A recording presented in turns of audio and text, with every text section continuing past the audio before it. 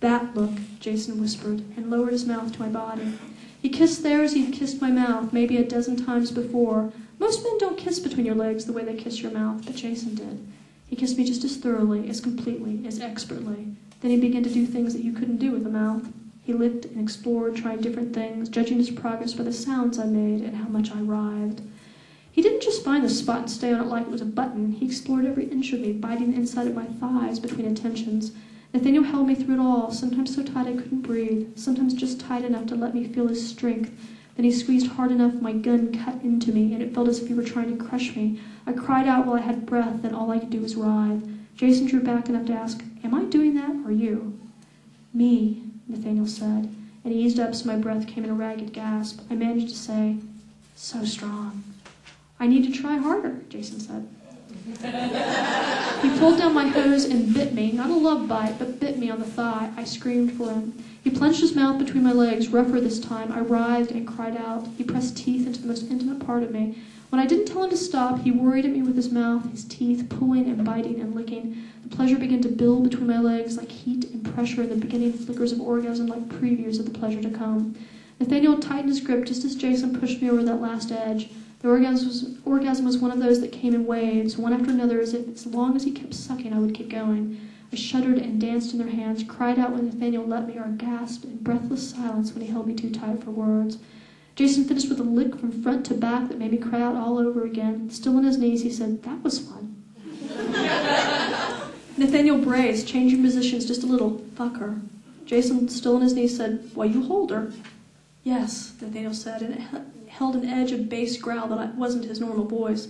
Jason looked at me, the light from the kitchen glistening on his chin and mouth. Seeing him wet from me tightened things low in my body that had just had their fun, so it started a new wave of writhing. Jason held my thighs while Nathaniel held the rest of me. When my body quieted, Jason laughed, that sound that is all male. "Anita, are you okay with this?" "Do it," I said. "Please, please." "No," Nathaniel said. "I'm topping her tonight. It's my permission you need." Jason hesitated, as if waiting for me to protest. There was a time when I would have, but I'd been working at understanding Nathaniel's idea of sex. I'd found that some of the bondage and submission worked just dandy for me. Jason said, "You top us both, we top Anita." Jason smiled, but his eyes held something more serious than a smile. I always thought it would take at least two of us. "Tell me what you want me to do." Nathaniel said, "Get a condom."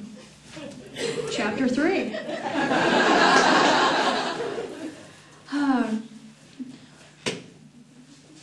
Oh, you're going to get hurt.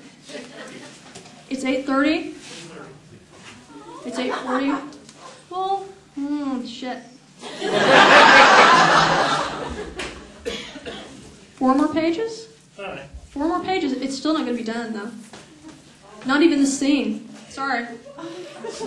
Chapter 3. Jason pressed his fingers into the backs of my thighs, spreading my legs wider.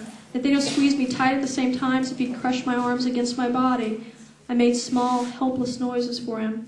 He lifted me minutely, getting the angle he wanted, then he shoved himself inside me. There was nothing gentle about it, and I was wet enough I didn't need gentle. The feel of him shoving himself into me as hard and fast as he could drove a sound from my mouth, but not the sound he wanted.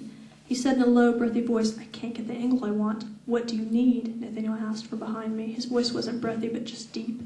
Jason had stopped moving inside me so I could think again. "A new position?" I said, my voice breathy too. "Oh," Jason said, "I am not doing my job if you can still talk."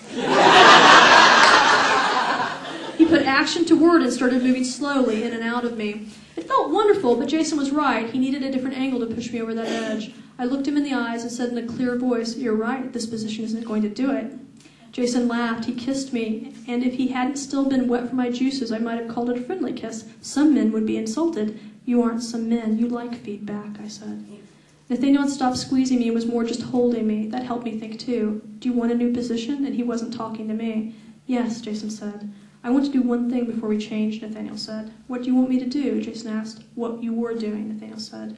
Jason looked at him a moment, but he went back to going in and out of me. He wasn't as hard as he'd started, too much talking, too much hesitating, but he was still hard enough to do what Nathaniel asked.